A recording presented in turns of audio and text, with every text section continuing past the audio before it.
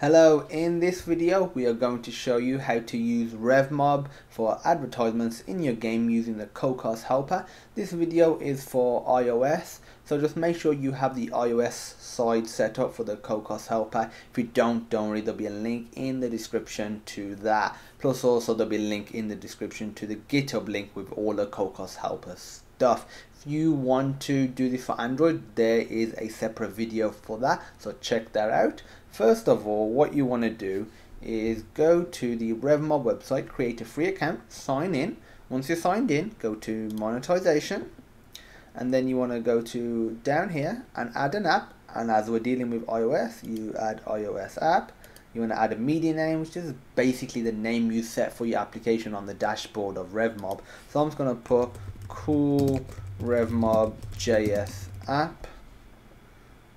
And again, these sort of properties, just set them if you know what you're doing, and if you don't want certain types of information in there or certain types of advertisements in there. Okay, so we can enable testing mode. So we're going to enable testing mode with ads because we obviously want to be able to see ads. Click add.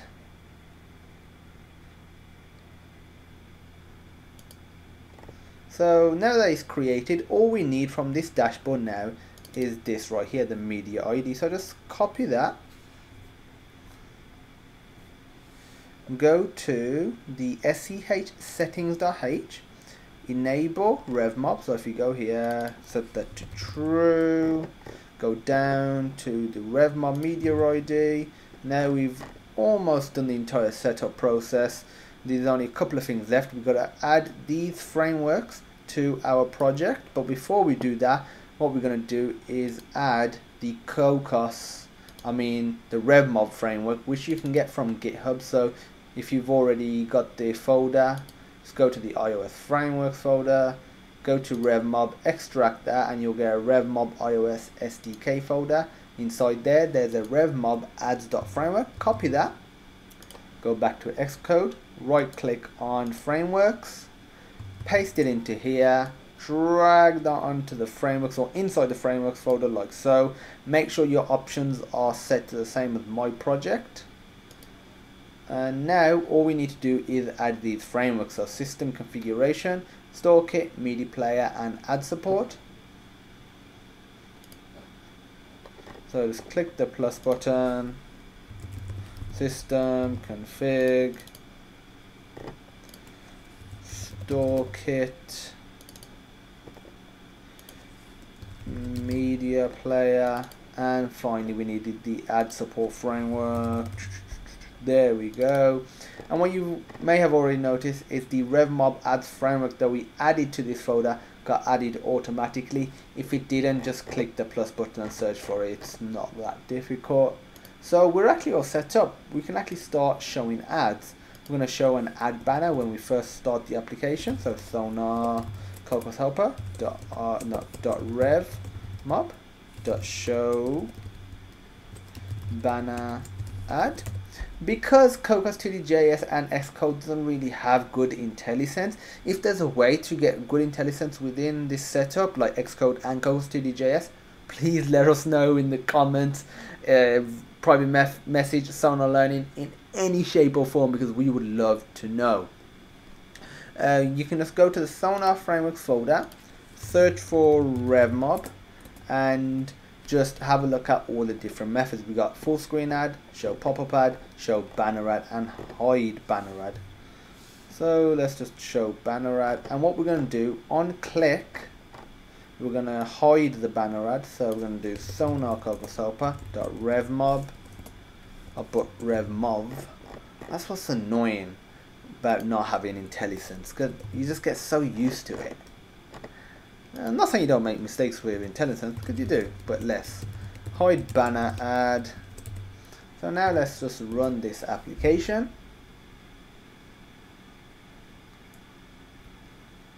So what will happen is a banner will be displayed on the screen when the application launches, and when I click the power button, which we've just overridden, it will hide the banner. And then after that, we'll show you the full screen ad and the pop-up ad.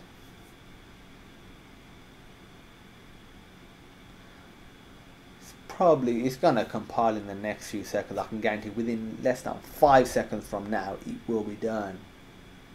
There we go. Okie dokie. So let's wait for our application to load up. We got our ad banner. I've just noticed something stupid. The button that we're gonna click was behind the ad. So let's just move that up a bit. So we gotta go to this right here. Put 200 pixels in the y-axis, just using the default code that Cocos generates, and that didn't quite work so well.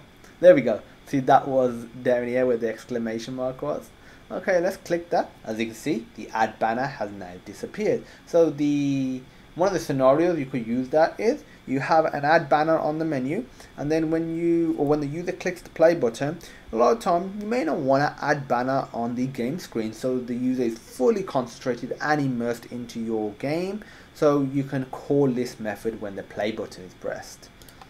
So what we're going to show you next, oopsie daisy, is the show full screen ad, which is also known as an interstitial, and these generate more revenue than a banner ad, but you don't want to be bombarding the user with it.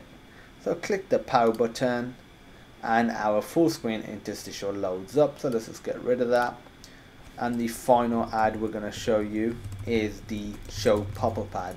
So .revmob .show pop-up ad. Run this bad boy. Application's loaded. Click the power button or click the button, and we get this pop-up ad. Generally, you'll probably want to use this on devices or areas that you know have low bandwidth, because this is very low on the internet usage compared to something like a banner ad, and definitely less than a full screen ad. So there you have it. If you were to click yes, it'll take me to a website where I can download a game. Not really interested in that. So there you have it. If you have any questions, anything at all, feel free to post them on sonarlearning.co.uk/question.php. There'll be a link in the description to that, and a link to everything else that you need. And as usual, thank you for watching, and I hope you have a great day.